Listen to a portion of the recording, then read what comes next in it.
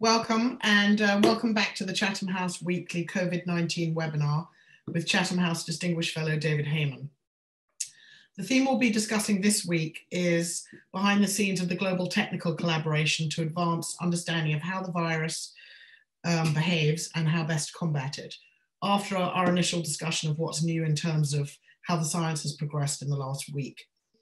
Just as a reminder, this briefing is on the record, and questions can be submitted throughout the session using the Q&A function on Zoom. So not the chat or the raise hands function. So as many of you know, David is at the heart of the effort to evaluate the enormous amount of knowledge and experience that we're gaining by the day as the pandemic unfolds, as chair of the key expert advisory group to WHO. So he has tremendous insight to share on what's going on with the pandemic. Let's start as usual with a look at what's been learned in the last week about how this virus is behaving and what that means for the response. David, you always seem to have a nugget or two that we find later filters into the wider conversation out there in the subsequent days and weeks. So I'm really looking forward to hearing what you think are the highlights of the last week and your perspective on the rest of what's going on. So thanks, Emma. You know, I think I would just start by saying, despite all the undercurrent of political discussions going back and forth about who is being blamed for what, the technical arm of WHO continues to work as it always has, and that's quite well, because through its linking with experts from around the world, either informally through discussion groups or formally through its external advisory groups, it's been providing rapid understanding to this virus. And there are really very few things that aren't understood at present, but those things are key to the next steps moving forward. So we understand a lot about the virus, but the things that we still don't understand, and I'll talk about each of them in turn, are number one, the destiny of this virus. What is going to happen now as this virus continues to circulate? Or will it continue to circulate? Number two, what is happening in communities? What is the transmission that's really going on in communities? And three, is this virus causing an immune response in humans that will protect them from future infection with this same virus? So starting with the destiny of this virus, I think everybody knows by now that there are 7 coronaviruses that somehow have been in human populations. There are 4 that emerged in the past, way in the past probably, and that continue to circulate in humans, and they cause the common cold. There are then 3 which have emerged since 2003 and cause major global alerts. One of those was the SARS coronavirus, one of those is the MERS coronavirus, and one of those is the current coronavirus, SARS coronavirus 2. Each of these 3 viruses has had a different destiny. At least the first 2 have had a different destiny. The SARS coronavirus was a one-time mutation of a virus that entered human populations and circulated. It then has disappeared from human populations after an effort to contain it in countries where it was causing outbreaks, and also some recommendations by WHO to postpone travel to those areas for specific reasons. So one of those 3 new coronaviruses, the SARS coronavirus, has disappeared from human populations. One is a coronavirus, the MERS coronavirus, that's in animals, in camels, carried in the nasal passageway of camels, and it usually doesn't cause illness in camels.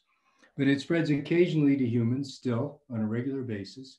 And when those humans become infected, if they're admitted to a hospital with poor hospital practices, it can be spread within the hospital and cause major outbreaks, as occurred in South Korea.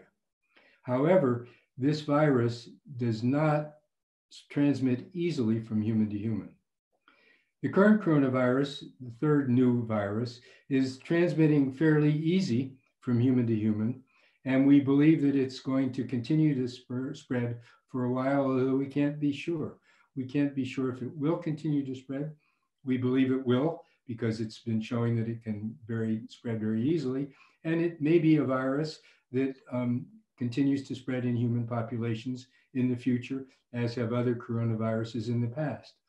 But it could also be like other viruses that emerge and then are forced back into nature and disappear, as did the SARS coronavirus, or it could become endemic, as has HIV, which also emerged from an animal. So we just don't know the destiny of this virus at present.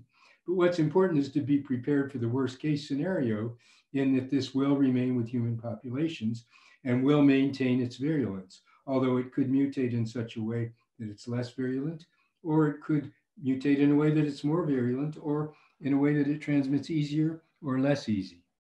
So we just don't know the destiny, but we do know a lot about this virus at present. We also don't understand the community transmission. We believe that it's transmitted fairly easily in communities, but the serological data, which is a measure of antibodies in humans, which is a measure of their previous infection with this virus, is suggesting otherwise. It's suggesting that the lockdowns, or that in general, this virus have caused, or this virus in general doesn't spread very easily among communities. So we're seeing a prevalence of antibody between 1 and 4, 5, 6% in most communities that are looking for antibody. And these are looking for antibody with a test called the neutralization test, which is a test which is fairly reliable.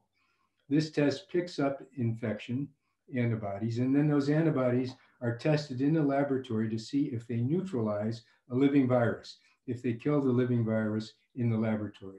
If they do, then they're considered as protective antibody for this virus. However, what the Chinese have found recently and reported to WHO is that they're seeing that many and most of the cases that they've had that have been mild, and remember that's about 80% of the cases, have not produced detectable antibody even by this neutralizing method. So we're still not certain what's going on at the community level as far as antibody transmission. We're picking up antibody, but we may not be picking it all up, and it may be much greater transmission than we understand today, because we just don't have the antibody test that's sensitive enough and specific enough to tell us. And that brings me to the commercial antibody tests, which are on the market, and there are many. And these antibody tests are being validated right now. None of them have been validated independently outside of the companies in which they've been produced. So we don't know their real validity and their real specificity, but that will be known in a few weeks, because there's a lot of work going on in the UK under Sir John Bell at Oxford, and under working with PHE, Public Health England, and in other countries through their public health institutes. There will be information available on that in the next 2 or 3 weeks. And then people can say, if I do a self-test on myself, what is the reliability of that test?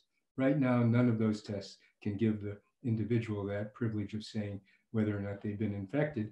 And that also then raises concern about whether or not to be recommending that people with antibody should go back to work, because we just don't understand whether these antibodies are protecting people against reinfection.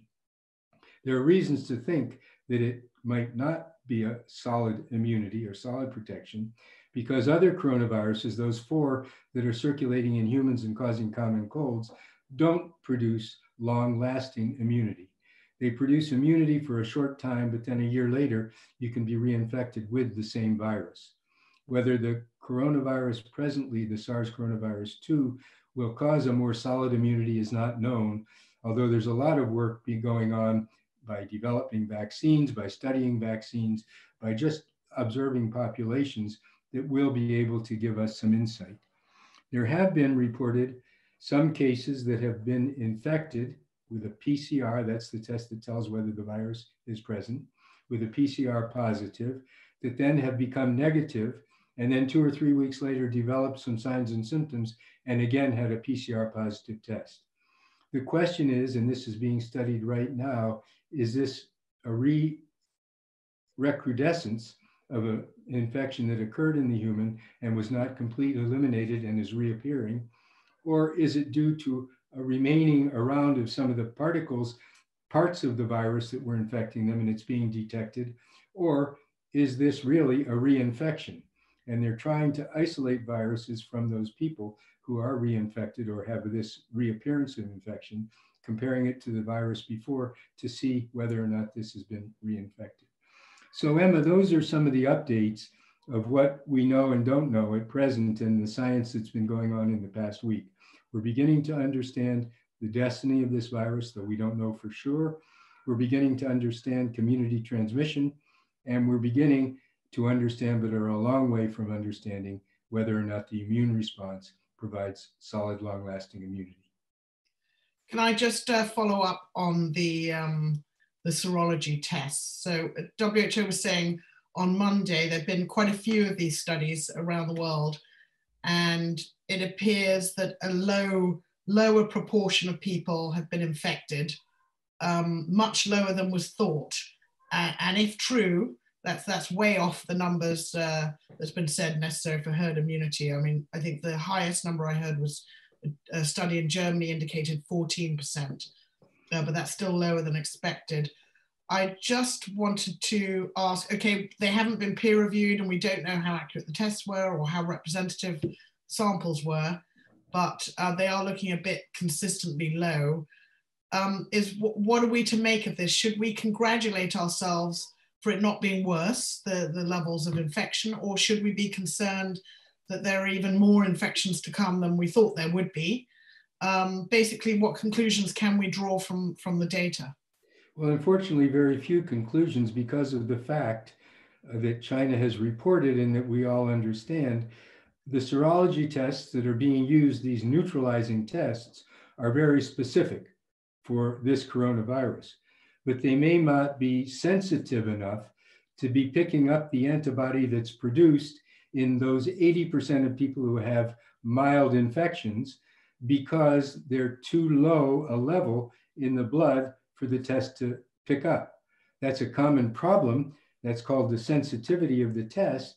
And so we don't know if there really are many, many more people who have been infected, but the antibody is not being able to be detected, or whether there's just a fewer number of people infected than we had anticipated. But you're right, the highest level has been about 14% in Germany, in one community in Germany, whereas others are more like 1 to 5%. Okay, thanks for that. So that's really the highlight of the science this week. But before we go any further, I have to bring up the debate about the wearing of masks by the general public again, as there still is a bit confusion to sort out. And actually, a quote you gave to the BBC 3 weeks ago when the committee you chair was about to examine the latest evidence on the issue has been a bit misconstrued. And the misquote is now being used to bolster the arguments of those who advocate for mandatory mask wearing for everybody as a way of preventing transmission from those who may be infectious but don't realize it. Given that it's a contentious debate at the moment, with pressure growing in several countries, including in this one, with the Mayor of London calling for them to be used on public transport, while health workers still face a shortage, I thought we should just spend a few moments clearing this up. What's been attributed to you, and this has appeared in 3 tabloids in the last week, so I just thought we should just deal with this now, is that you had said that you think that wearing a mask is as effective or more effective than distancing.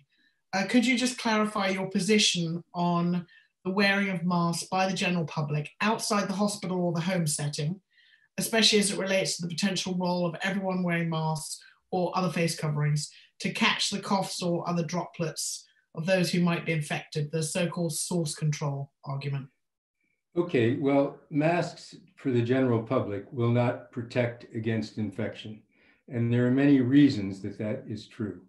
Number one is because masks cover the nose and mouth if they're worn properly, and they'll protect droplets from going outside of that person if they cough. But the eyes are still exposed, and eyes are a mucous membrane, which is also a potential source of infection with the SARS coronavirus 2. So wearing a mask in the street is a risk because people might have the false security that they're being infected and then would not physically distance from others. And in addition, when they take the mask off, if someone has coughed or sneezed with droplets that have infected the outside of that mask, of course, if they're not taken off properly, the hand becomes infected, the hand touches the face, and a person can be infected from their own hand. So masks are not preventive for the general population. And studies on influenza have shown that the influenza virus is not protected against by wearing a mask. So we have some evidence for influenza. We'll have more as the period goes on with SARS coronavirus 2, because people are looking to see whether they are protective. But the feeling now is that they're not, based on past history. Okay. Now, masks. I just wanted to just direct you towards what I'm talking about here is if everybody is wearing a mask, so nobody's going to cough on your mask because their coughs have been stopped from getting to your mask, and not talking about walking around in the street outside, say you're in a tube, subway or a bus in a crowded place where you cannot maintain the recommended physical distancing. So, okay, aside walking around the street and everybody wearing a mask, so to catch their coughs going out, do you not see any role for that at all? Okay, let me try to explain when transmission occurs and how it occurs. And then I think it'll be clearer to understand why masks can be used to protect others. The virus is transmitted by a cough or a sneeze through droplets that either infect a person directly through the eyes, nose, or mouth, or indirectly if those droplets that are infected from the cough or sneeze, or even from speaking, fall on a surface and someone touches that surface and then touches their face and self-infects. So that's how the disease is spread. It's spread through the air in droplets, and it's spread on surfaces by touching the surfaces and touching your face. So those are the areas that you want to make sure don't occur if you're trying to protect others. Some countries have decided, based on further evidence that came out of Singapore, that they will ask populations, all populations, to wear some type of face covering when they're in public, because evidence from Singapore shows that even a day or so before you begin coughing or sneezing, you can transmit this virus by speaking, spitting, or by some other means, an occasional cough. You can transmit this, and about 6% of people in Singapore are believed to have been infected by this way, by having been infected by a virus from somebody who's not yet symptomatic but does develop symptoms the day or so afterwards. So that's why some countries are recommending, when you go in public, wear a mask to protect others. Now, if you go in a closed situation, such as a tube, or such as a nursing home where you're working, and it's not known whether you're infected or not, if you wear a mask, you theoretically can protect others. So if everybody on that tube or everybody in the nursing home is wearing a mask, they're, in addition to physical distancing, making it less risky that people will be infected from them. But that's the only condition of wearing a mask.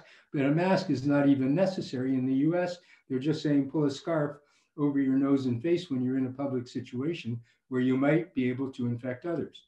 So masks were never meant and cannot replace physical distancing, but they can be a help if you're unable to physical distance because of closed environments such as a tube. But it's as long as everybody in that tube is wearing them to prevent others from getting infected. If you're wearing a mask and everyone else isn't, then you're not protecting yourself. Okay, well that sounds like what the Mayor of London is talking about, everybody to wear a mask on public transport. I just wanted to move to the arguments about you've got to use the mask properly and wear it properly and the way you take it off and on.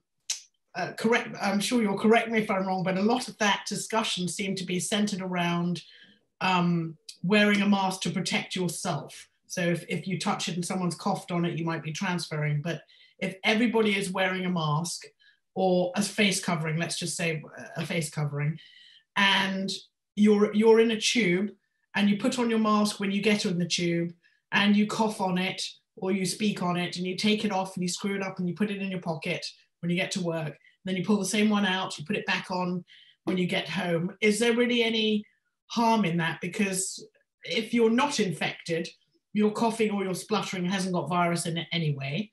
And if you are infected, you're coughing your own infected cough into that mask and you're already infected when you put it back on, are the concerns about proper use still a valid discussion when you're talking about everybody wearing masks in order to protect others? Is it still an issue, or am I being, I mean, short of you taking your mask off and wiping it on someone's face, are you really, is it a transmission risk if people are reusing and using a hanky or whatever? Well, in a tube situation, if everybody is wearing a mask and wearing it appropriately and has been in the tube right along, then there should be no risk of infection from that tube, except if there are droplets somewhere on the surface that people touch. So what I'm saying is that if everybody wears a mask properly on the tube and takes it off when they leave, that tube should be safe so that no one becomes infected, because everybody is protecting each other from infection. But if one person is wearing the mask wrongly, and I've seen many people, and you have too, either not cover the chin or take the mask down to take a breath of air and then putting it back on, all of those things will make it less safe and make a possibility of droplets being spread in a tube, which could then contaminate a surface. And when you touch that surface, then you're at risk. So the message has to be together. Wear a mask, wear it properly, wash your hands as often as you can, wash your hands whenever you touch surfaces, and try not to touch your face, and physical distance even in the tube if you can. Okay, last question on this mask, because it speaks to one of the reticences of recommending masks, and that is the shortage of PPE for health workers. Do you think it would be a good idea, or even practical, for a government to say, ban the use of medical masks by the general public? They kind of sort of commandeer the supply chain so that medical masks can only go to health workers and close contact carers, the people where they need it to protect themselves, so that the general public is not competing with frontline workers for PPE. Is that doable? Would it work? Is it a good idea? Has it been done before? Well, it has not been done before, as far as I know, although during wars, I don't know what's commandeered and what isn't. Certainly, there have been times when there's been a commandeering of certain public goods, and they've been used, for example, to make ammunition or something to that effect. In a non-war situation, I'm not aware that any of this has happened. But the real issue, I guess, and the real question on this issue is there are ways of protecting others from your cough and sneeze which don't involve a mask or involve a homemade mask. And there are many instructions on the web as to how to make your own mask if you want to, and how to wash it properly. I guess the real issue is a government does its own risk assessment. It understands what it can do based on the availability of goods. And I'm sure that that's some of the risk assessments that are going on and the feasibility studies that are going on in every government, including the UK, at the time that they're making recommendations. So, you know, when the UK finally does decide to make an official recommendation and people begin to adhere to that, then they will be responsible also for making sure that the supplies are what are necessary. That's just an obligation that we all ask of our governments. Don't make recommendations to us that are infeasible, not feasible for us to follow. So I'm sure these are considerations going on. Okay, thank you. I'm just, I thought that might take up a bit of time to sort through the mask thing. So our thematics theme is going to be shortened, so to leave time for general questions. So I'll just ask one question on this theme, which is, can you, the technical guidance to the world, as you've said, is a very important part of the response. And of course, different countries are taking the guidance on board to varying degrees, but that's a whole other webinar, I'm sure. But there is a globally coordinated technical collaboration, as you say. Can you give us a peek behind the curtain of how the guidance for the world is made in terms of how the information on what's going on with the virus is brought in from around the world, how it's evaluated, by whom, how are decisions made as to what to recommend to the world? Basically, how does this whole thing work? Well, WHO works on consensus to begin with. So there's never any voting, there's consensus as to what is right and what is wrong. When WHO produces guidelines for countries to use or to modify, they must be based on evidence. And that evidence comes from scientific publications, it comes from peer-reviewed information around the world, and it comes from input from experts who review that and then make a decision as to whether or not the information is valid and should be used as information basis for guidelines. So for example, on the mask issue, there's been a lot published on mask safety and usefulness and how it's used. There have been many review articles. Many different groups have looked at all the different literature and made recommendations in peer-reviewed journal articles. That's then taken by WHO. They review it with a group of experts which are geographically representative of the world. And they review that usually in a meeting, but now virtually. And they say, here's what we recommend for guidelines. WHO then has a choice. It can emit those guidelines, or it can take it to a group of external independent experts and let them review it. And they sometimes do that with specific questions, and then they can modify those guidelines as possible. And then they put them out for the public. So they have several mechanisms to do that, but everything that WHO puts out is evidence-based on what the evidence is showing at the time. Okay, I'm going to move on to the questions now. First question from Norito Kunise from Asahi Shimbun in Japan. A question about Japan. It's a country that was spared SARS and one with a very top-heavy age pyramid, but the lockdown strategy has been late and very relaxed. Why is it, do you think, that so far we have relatively avoided the pandemic? Or does this mean that we're likely about to experience the pandemic in the near future? Well, there are several things that are very interesting in Asian countries. One of those is that they appeared to be better prepared for this outbreak than some other countries, mainly because I believe they've had these outbreaks at their doorstep of both MERS coronavirus and SARS coronavirus. So they've strengthened their public health in these countries, and that's very important for several reasons. Number one, public health is important for the elderly to prevent comorbidities from developing. Comorbidities that do put the elderly population at greater risk of death should they become infected. So public health is being stressed in many countries, including in Japan. At the same time, Asians have a custom of wearing a mask to protect others when they're sick.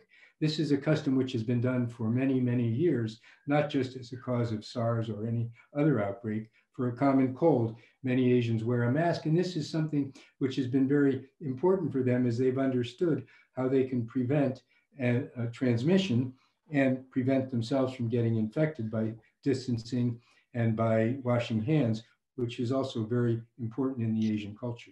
So there are some things which have been ingrained in the culture for many years, which have been adversaries, if you would, to transmission of this virus. So they've had to scale up these things gradually. The elderly populations are being protected many times because they don't have the comorbidities that elderly populations in other countries do. In fact, Japan is the example for the rest of the world on healthy aging, along with Singapore and some other countries. So that's some of the reasons that maybe they're not seeing the same type of an outbreak that is occurring in other countries. And I know Japan and other countries are now spending a lot of time on outbreak containment when they can, identifying contacts who might be infected and making sure that they're isolated as are patients to prevent further transmission. So I can't give the specific example of Japan, but I can say that in Asia, there has been a general different approach to outbreaks, and the population is much more solidarity oriented, involved in preventing transmission to others and in protecting themselves.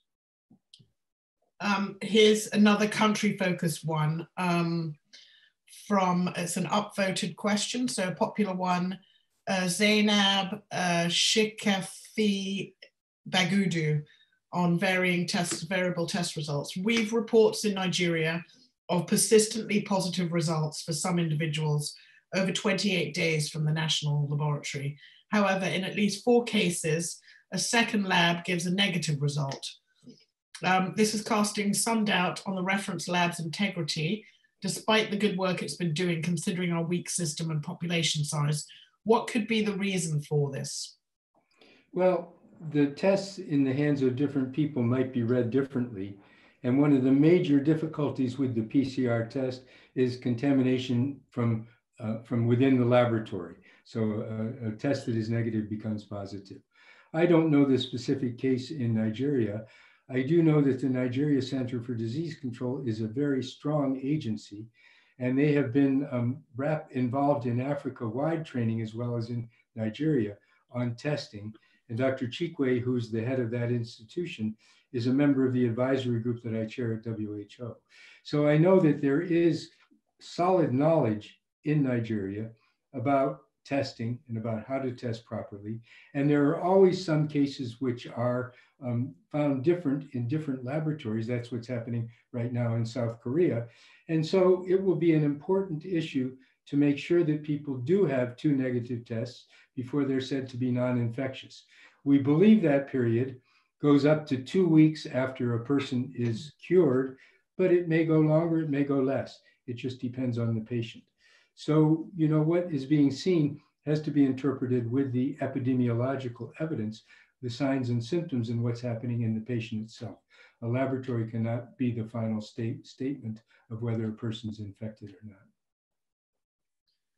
not. Here's one from Victoria Allen at the Daily Mail. Can I please ask Professor Heymann if he believes that antibody testing won't end the lockdown and should not be used to relax the rules? It sounds as if he's saying people may not have long-lasting immunity. So is it possible that people in the UK are only immune for a few weeks or a month before becoming able to get and spread the virus again? That's the question that everyone is trying to answer right now in the technical arm of WHO. And the answer is it's not known. It's not known how long antibody protection lasts. It's not known if all people with antibody can be detected with current testing, a whole series of things that are going on. And remember, this is a new virus. So that question can't be answered. But what is clear is that countries that were considering a passporting activity, in other words, having people who have antibody be reinserted into the public and being fairly sure that they won't be reinfected, can no longer be a policy. And those policies are mostly on hold, waiting to see what can be determined about protective immunity from this virus. So the testing, just to follow up on that, the tests that are useful coming out of lockdown, if you follow the recommended case finding isolation, are the antigen tests, aren't they? That using those is going to be important, or do you think that's been overplayed? I think countries will decide, but I think most countries will want to stop discrete outbreaks if they can by doing the routine outbreak containment measures. Identify patients, isolate patients, trace their contacts, put them under observation for 2 weeks somehow, and if they develop a fever, test them, and if they're positive, isolate them. That's standard outbreak control activities. In some countries, they've been continued. In others, they've been discontinued because of an increase in patients that needed attention in the hospitals where they needed to provide the testing. And now I think countries will again be reconsidering what they want to do in an unlock phase. But I think it's important for us all to remember that governments are facilitating what we need to do, and that is to understand and practice how we can protect others and prevent ourselves. Can you do the routine outbreak containment without diagnostic testing? So, or do in order to really unlock safely, do we have to wait? Does a country have to wait till it has the capacity to do case finding and isolation and contact tracing and quarantine? Do you need the diagnostic test to be at massive capacity, or can you continue to do containment without a diagnostic test? Well, Emma, first of all, my belief is that a country will develop its strategies based on what's feasible in that country. A country in Africa without PCR testing cannot use it at all. So they have to depend on other means of making sure that people in communities where there's no access to a health system that might be able to PCR test, they have to understand how they can protect themselves and protect others. So I'm coming back to this same issue. The population has a great role to play in this. Governments will be determining their unlocking strategies or their transition strategies based on what is available within the country, where they want to invest their resources and how they want to proceed. And no country yet is right or wrong at present, because everybody is building the ship as it sails, trying to understand what's most important. But can it be done without diagnostic testing? In your vast outbreak control experience, can these things be kept on top of without? Well, you can certainly do a lot by looking at contacts. If they become sick, just isolating them without a test, because a test isn't available many times. And so the logic would be that if this person has had contact in the last few days, up to 14 days, and has illness, then that person should be isolated if there's no testing available. So yes, there is a way of doing outbreak containment activities, even though a test might not be available. This happens at the beginning of all outbreaks when there's no test available. You just isolate those contacts who become sick. Okay, I'm going to go to a question from Martin O'Neill. Given the trajectory that countries have pursued, a fairly aggressive social distancing strategy in March seemed to be on. Can you comment on the likelihood of a second wave and what that might look like? I can't predict a second wave. I don't know what will happen, and nobody else can predict either. But modelers are showing what might happen if there is increased transmission after the transition period is over. But I think that most countries understand that when they do begin to transition, they must be very cautious in what they do in unlocking various sectors. And they need to take into full consideration those issues. For example, if there's a decision to open up schools, then there needs to be a policy about what they do about the mass gatherings that occur in school situations, for example. They have to be thinking ahead and being sure that what they're doing minimizes the risk of a second wave or of increased transmission occurring. So when there is a transition, there needs to be in place a monitoring system, a surveillance system to determine if transmission is increasing, and there needs to be a sector by sector approach, and maybe even a region by region or a district by district approach, where they will begin to unlock in certain areas where they feel the transmission has been less, hoping that it'll stay at a low level. But I expect that no country will open up everything at the same time, but I may be wrong. I would expect they will do it based on a risk assessment of various areas in the country. The top voted question at the moment is from Colin Barrow. How significant are the early findings from studies at USC and Stanford showing that asymptomatics might be much more numerous than previously thought? Those are studies that have been done showing virus shedding, and they're important studies. All that we have evidence for now in the real population is from Singapore, which shows that about 6% of people who became sick who were sick had exposure to someone within the day or so before that person developed signs and symptoms of illness. That's all we know at present. So the figure is 6% of people who are asymptomatic, but who go on to develop symptoms could be infectious the day or so before they are showing signs and symptoms. We know nothing in the community yet about those people who are infected and never develop symptoms or never understand those symptoms, whether or not they could spread it by, when they talk, spitting by accident on people. It's just not known. That's why physical distancing is incredibly important for us all to continue until we understand completely the epidemiology and transmission patterns of this virus. Okay, here's another upvoted question from William Crawley. If, for economic and social reasons, the lockdown were to be relaxed, would there be any demonstrable medical value in excluding particular age groups, e.g. the over 70s or even over 40s, from the changes? I guess the changes being the relaxation. Well, you know, when transition occurs, I think countries are considering how can we best protect the elderly, those over 70, and especially those with comorbidities. And some countries are already practicing things such as, please leave our supermarket empty of anyone except the elderly, at a special period of time each day. And it may be that those are some of the norms that come into being, but it will be a responsibility of the elderly to make sure that they are not taking risks that could expose them to infection should they wish to. So they need to social physically distance. They need to practice the same things that everyone else needs to practice. But they are a population which needs special attention. Nursing homes in particular, homes for the elderly, need special attention to be sure that there is not transmission occurring even from people who haven't yet developed symptoms. And so that may mean that they want their staff to do things such as wear a mask properly when they're taking care of patients and can't make sure that there's a physical distance between them and patients. All these things are being discussed by every country, and they will come out with their own recommendations based on their culture and based on what will need to be done in the future. But the elderly are certainly a priority population that all countries will be considering. Okay, a question from The Guardian, Patrick Winter. I think last week you were expecting a report from WHO from Iran.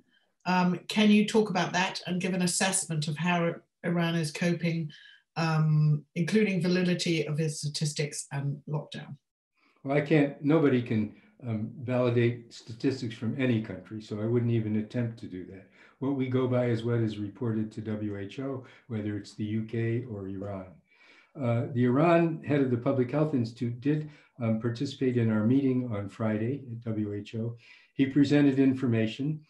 He is presenting more information because we've asked that he come back. The information that he initially presented was very well received by the committee. It shows that there is a decrease in new cases occurring. They've had some physical lockdown, and they've been able to decrease transmission, and some of the actual activities in Tehran are beginning again, though there won't be mass gatherings. And at the same time, he presented information that showed that just like in China and other areas, about 80% of patients the majority of patients have asymptomatic disease. He's been asked to provide more information about the age-specific attack rates of this virus, and he will be doing that at our meeting coming up, either this coming Friday or next Tuesday rather. And he's agreed to participate in the meeting again. And he shared graphs of what's going on, and clear from those graphs that transmission is decreasing. So that's the information we've had from Iran. Again, openly transparent and providing what the government agreed that they would present to WHO. But nobody can validate that. That's something to do after the outbreak. We now need to work together and make sure that we're all understanding how we can work together to stop this pandemic if possible.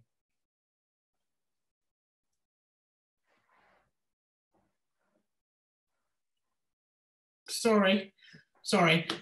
We've reached the end, but there is one more question that I think is quite important. I just wanted to squeeze in, and that's from Kaleem Hussein, that there are certain reports appearing in the papers that BAME communities, that's Black, Asian, and minority ethnic, are more prone to getting infected or dying from COVID. Is there any evidence to confirm whether there is any validity to this? Well, there's a lot of work going on. And you know, in some cultures and in some societies, minority populations don't have access to good public health messaging and are not as healthy many times as are other portions of that population. This occurs often in minority populations in all countries. And therefore, they don't have as good general health as do others. Maybe they have a problem with obesity in that particular group. Maybe smoking levels are higher in that group. Maybe there are other things that are higher in that group because of genetic differences, such as hypertension or some other genetic linked diseases. And so that needs to be sorted out, whether it's actually genetic because they're of a different ethnic group, or in fact, because they're just a group that has a different level of comorbidities that are causing this. We know that people who are overly overweight, especially morbidly overweight, have a very poor prognosis if they become infected. So if that's occurring in any specific ethnic group more than in others, then that would be what is causing increased mortality, not the fact that it's a different ethnic group. So all this needs to be sorted out and is being sorted out in studies in the United States, in the UK, and in other parts of the world. Okay, thank you. So we've reached the end. Again, naughty, I've gone a little bit over, sorry. So the recording of this will be on the website, Chatham House website later this afternoon. And for any journalists who may want to follow up with David, please do email the press office to book an interview, pressoffice@chathamhouse.org. And please everyone join us at the same time next week when we will have a special guest on with David, who will be Professor Johan Giesecke, an advisor to the Swedish government on their response. So that should be a really interesting discussion, and hope to see you all next week. Thank you very much. Thank you, Emma, and thanks everyone.